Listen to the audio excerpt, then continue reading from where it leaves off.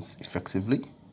The authorities of Ojokoro Local Council Development Area, in accordance with the Federal Constitution and Lagos State law, organized a swearing-in ceremony for the newly elected councillors. Speaking at the exercise, the council chairman, who was also sworn in on the 26th of July by Governor Babajide Sanwo-Olu for his second term, appreciated everyone who played critical roles in ensuring credible and violence-free elections. He enjoined the newly elected councillors to cooperate with the executive so the Ojokoro populace can witness unparalleled developments for another 4 years. We are here today to witness the official swearing of our 7 newly elected councillors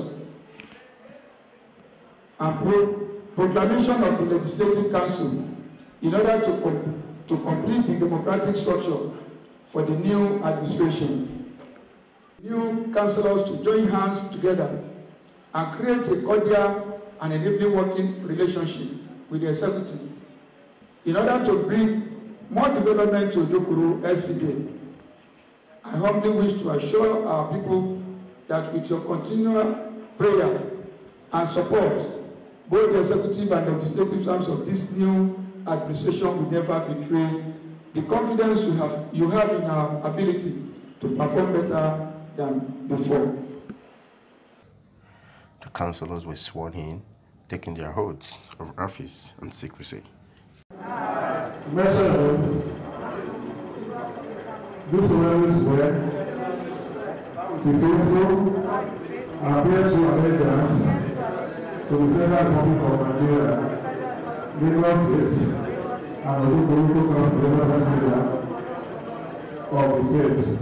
That as a member of the Legislative Council of Ojokoro Council Development Area, I will perform my functions honestly and to the best of my ability, faithfully and in accordance with the Constitution of the Federal Republic of Nigeria, the state government law in that regard, and the rules of the Legislative Council of the Ojokoro Council Development Area. The councillors assured residents of quality representation in their respective wards. We are expecting some projects to be done for our community. That's what I'm expecting, and we have a cooperation to the chairman and the executive to give us a dividend of democracy.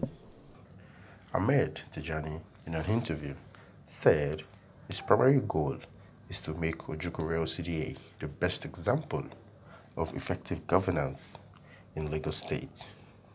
The councillors, they are partners in progress in the affairs of the local government, and no one can be able to do it alone.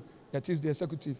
It is collaboration work, and I want to employ them that we should have a good synergy in order to make the local government to move forward. And we can only do this when we have cooperation, good synergy. And with that one, we'll be able to make the local council development area to become a model in which other local government can emulate. This new era is expected to usher in more greatness to Ojokoro Lcda.